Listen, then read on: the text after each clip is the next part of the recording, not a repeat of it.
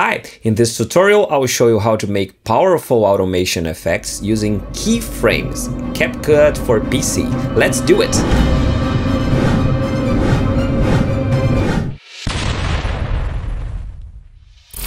Okay, keyframes allow you to change any settings of clips in the middle of the video. And it's very simple to use. Anywhere in Capcut that you see this diamond icon here, it means that you can use keyframes to automate things. Let me show you.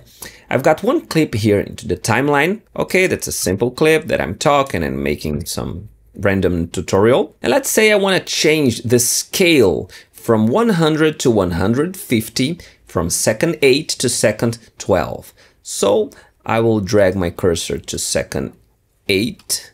Okay, I will click in the clip and I will go to scale and I will click on this diamond, add keyframe. That's it, it goes blue. It means a keyframe it's added into this clip in second 8. And here we've got a little white diamond here. Okay, if I move the cursor to another place, here is the keyframe added in the second 8. Then I will advance to second 12. All right, and I will change the scale. I will type 150. Enter. Look what just happened. A new diamond was added here at second 12, and this diamond over here went blue as well. And let's play the clip. Look, from here, starting to grow from 100 to 150, and now it stopped and it's 150. Okay, but I want to do a faster transition. It's very simple. I can just drag this diamond over here to the left, to here, for example, and the transition will be a lot faster. Yep. Oh, I can't drag from here. Look. Very fast. That's nice, but I don't like 150, I want 200.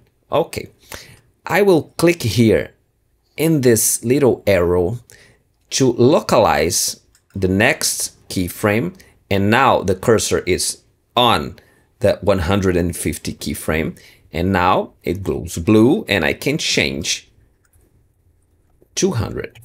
Yeah. Now it will move faster, will make the transition faster because the keyframes are close to each other, and will go from 100 to 200. Check it. Whoop.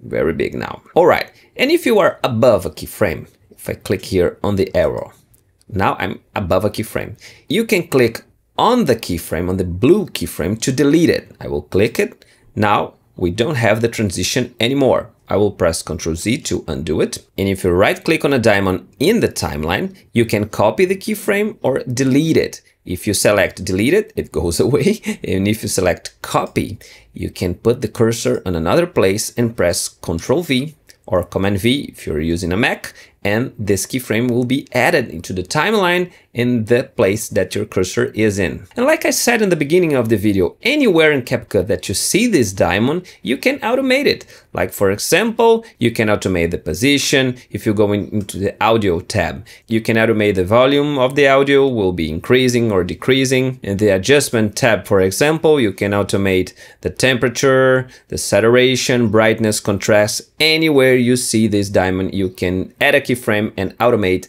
things. And that's it. If you liked this video, please subscribe to my channel to get new content every week.